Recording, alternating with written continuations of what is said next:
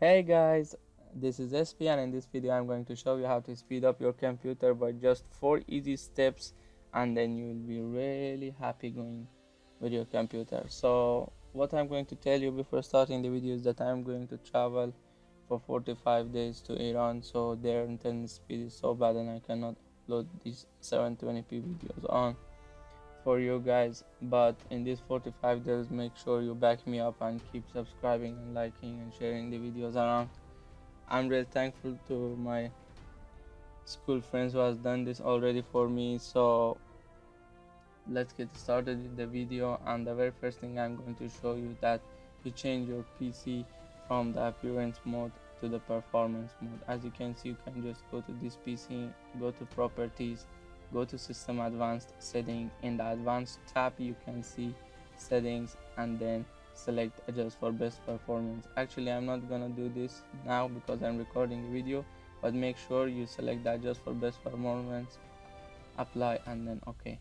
Then go to the advanced tab to add virtual RAM to your PC. What does this mean? It means a paging file is an area on hard disk that Windows uses as if it was a RAM. So it will take from your hard disk and it will make it work like RAM. So just come here, and the very early steps, your one will be looking like this, automatically managed, but remove this tick mark or uncheck this, and then come to custom size, enter this value for both of your drives, and then enter this value for both of your drives. So I mean, like, copy, not copy paste, but 4585 4585. Surely everybody's numbers will be different, but make sure you enter double this value. If you have like one single drive, so you're just gonna 4585 multiply by 2 and then give it for a single drive. And if it's 2 drives like I have, you can do this. If it's 3, then you have to multiply this value by 2 and divide it by 3 and then give it out for your RAM from your hard drive. Don't do more than that because it might crash your PC, and I don't really suggest passing out the recommended value. So the third thing I'm going to show you is adjusting your power options. Guys, when you open here, you mostly see balance and power saving, but just click on more power options and then there will be available high performance after opening this. But for me it's power saving because I've already chosen the high performance.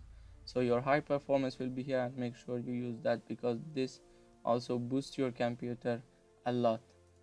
So, and the very last thing for gamers, of course, is that while you play your game, there are a lot of things going on the background. So to really cut the force on the RAM to make the game smoother, you're just going to choose any of these high contrast dims and then go and play your game. Thank you so much for watching. Make sure you like, share, and subscribe by the time that I'm not here.